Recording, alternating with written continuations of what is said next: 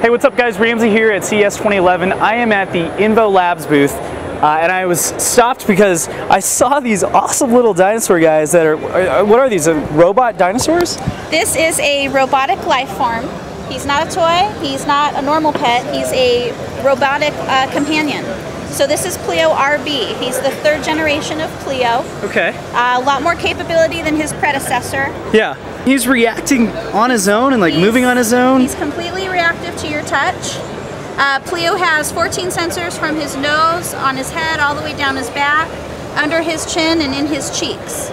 So as you can see, he likes that right there. Yeah, and he's even wagging his tail. Absolutely. That's awesome. Are these out on the market right now, or is this a concept? These are available right now.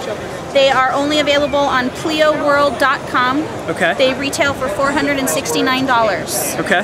And is this something that, I mean, obviously just for kids, or you know, we don't market Pleo as a toy. We market him as an electronic companion. He's a robotic life form. We find a lot of our customers are families who want a pet, but maybe for allergy reasons or living arrangements can't have a normal live pet. Right. Pleo fills that void.